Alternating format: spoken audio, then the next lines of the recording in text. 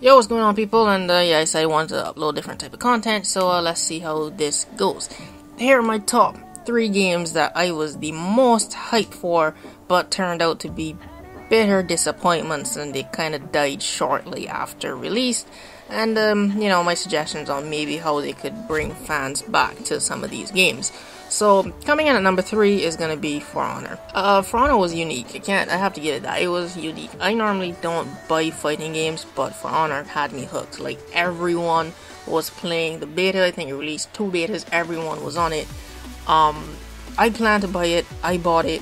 My friends were planning to buy it also. But during the beta, it had some like connection issues, no network issues. But you know, that was excusable because it was a beta until it launched, and turns out it just had peer-to-peer connection and not dedicated servers, and that was the main reason that this game died, because a lot of people liked it. But it makes no sense buying a game if you can't even connect to lobbies properly, and in some of your matches people will be just dropping out or teleporting and lagging.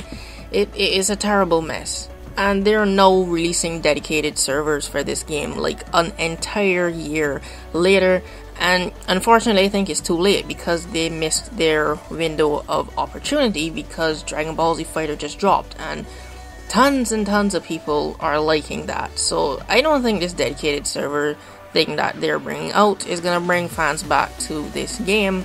They missed their window of opportunity. However, I still like the game. I still play it occasionally.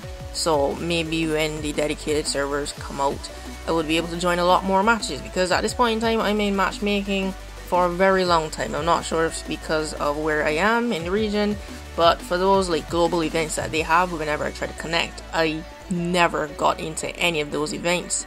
I can't even get into some of the new modes that they came out with. I think it's called Tribute. I can't join those matches, so I pretty much just play Brawl 2v2 or the one-on-one duels every now and then they just go off. But they're still adding stuff to the game, cosmetics wise, but in terms of how to improve or what might bring people back to this, is they should copy the formula of what they do with Rainbow Six Siege, because they're both under like the same company, Ubisoft. So I don't know how they're letting one game be so successful and the other is just kind of there like by the wayside, because Siege now has over 25 million players. That is a lot of players, and For Honor is just there. It's not fully dead, but you know, a large portion of people stopped playing because of these connectivity issues, and like I said, they missed their window of opportunity. So Siege has, every now and then they would do like these free weekend trials, one. And secondly, the game is always on sale. You can find it for like $30, $40 on PSN sales or Steam.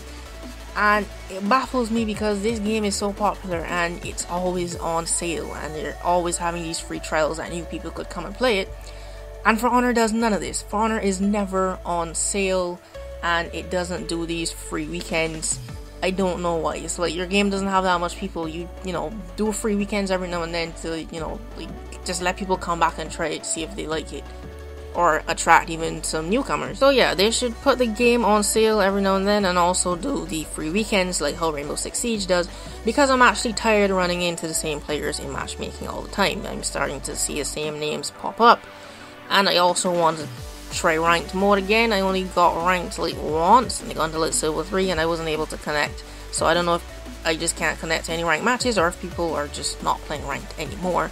But I still like this game, and I would like to see it be revived. Not to mention that those DLC characters need to be nerfed, all of them. But anyways, coming in at number 2, Lawbreakers. Yeah, I actually love this game. I streamed this game so much.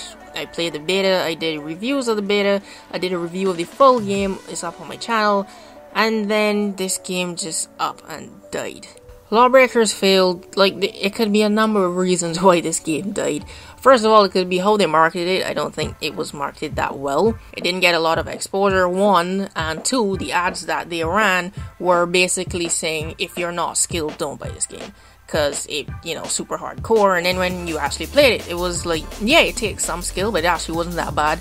So I think that may have turned away a lot of casual people, my friends included, because, you know, when I was like, guys, let's try this game, and they were like, I don't know, this looks like super hard and super complicated. Once I finally convinced them to download the beta and try it, they actually liked it. So yeah, maybe how they marketed the ads could have turned away the casual people, 1. 2, the game did not launch on Xbox. This isn't saying that PS4 or PC only exclusives can't survive, but I'm just saying I didn't know who Cliffy B was until this game came out. Apparently he's responsible for the Gears of War series, and I know a lot of people on Xbox love that game, so it kinda, you know, turned his back on a large number of fans, I would say. Also, if you want the widest amount of customers, just release the game across all 3 platforms. So that could have been done. So what really killed the game for me is the gameplay changes that they made. So first of all, when the game launched, it had some bugs and some issues. They patched those, fine. You couldn't buy any cosmetics, they patched that too. But then, I don't know if they saw that people weren't buying the game, so they decided to appeal to the more casual players, and they decided to add regenerative health. That's the first problem. The second problem is then they decided to boost everyone's health, which completely threw the game off for me, and it killed how fast paced it was. So the problem with regenerative health, 1, the game has health stations, so those were all rendered useless, because why would I run to a health station if I can just sit in this corner and my health is going to regen eventually? Not to mention, you'll be in shootouts with multiple people, and what they do is just hide behind a wall, because once you stop taking damage for a certain amount of time, your health is just going to start regen. So I'll be shooting at somebody, they just hide for a second, health regen a bit, and then they come back out again. And every class does not have the same amount of health. So the classes that I like to play are more fast paced, so I have less health. And then I go up against the Juggernaut, which has the most health in the game, and armor on top of that. So trying to kill him before they added the regenerative health was already a task, they just made it 10 times harder. Secondly, the added health to every class took away the risk and reward. 1, I can now do careless and reckless shit because I know I'm not going to die as fast. And it also takes longer to kill people, so they kind of kill the fast-paced momentum. Like I said, the classes I like to play are fast. I used to play the Gunslinger, and I'm supposed to take on 1 enemy at a time from like a distance. Now, before, depending on how good you can aim, it takes about, half the amount of bullets in your gun to kill someone, then you can use it half to kill somebody else and reload. So about 2 kills if you could aim pretty good, excluding headshots. With the added health and the regenerative health, it takes about an entire clip to kill someone. And that's if they don't run and hide and regen, because then I have to end up reloading, and then it just takes too long to kill people with certain classes. It just threw off the balance and the entire feel of the game. Not to mention the player base also started dropping off, so getting into matches was getting harder and harder until I would be literally in matchmaking for 10 minutes. And then it was like, you know what, it's time to delete this game because I can't get in any matches. My suggestion on how to fix this game, make it free to play. The game was originally supposed to free to play, but then they decided to make it for $30. So just make it free to play. I'm more mad at the fact that I bought this game and I don't have anyone to play it with. If you made it free to play, I'm not mad that I paid for it already. I would just be glad that I can actually play it again and have people to play it with. But yeah, take away the regenerative health and other stuff and make the game free to play again. And coming in at number 1, the game that I was the most hyped for out of all 3 of these games, out of all of last year. I watched every single teaser, trailer, every article that was about this game I read until I played it, and it was just fucking disappointing. Ghost Recon Wildlands, please take the stage. This game, I hate to be that guy, but I'm gonna be that guy. I'm sorry, but if your open world game is not to the quality and standard of Grand Theft Auto, it's gonna fail.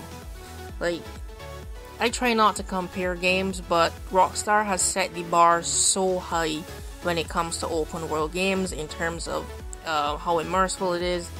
The quality is so high that after playing Ghost Recon Wildlands beta for like an hour and a half, I was done. It's like, this is so bland.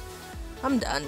And then the full game dropped, and I was thinking, they would add some extra stuff. That's just the beta. They were just letting us play an early version. Nah, it was still the same. It was ultimately very disappointing. It was like a ghost town basically. The cars were handling terribly.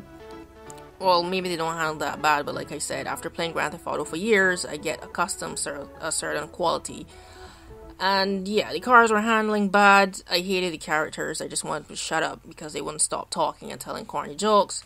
The gunplay was meh at best, and yeah, the story wasn't all that. So, Ghost Recon Wildlands is the most disappointing game that I was hyped about.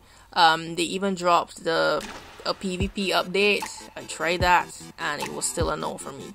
So yeah, these are my top 3 most disappointing games that I was hyped for. I'm hoping the games I'm looking forward to this year don't let me down. That's going to be a separate list that I do. So if you like this video, you could leave a thumbs up. And if there are any games that you were extremely hyped for that turned out disappointing, you could let me know in the comment section down below, and subscribe for more videos. Thanks for watching, and I'll see you in the next video.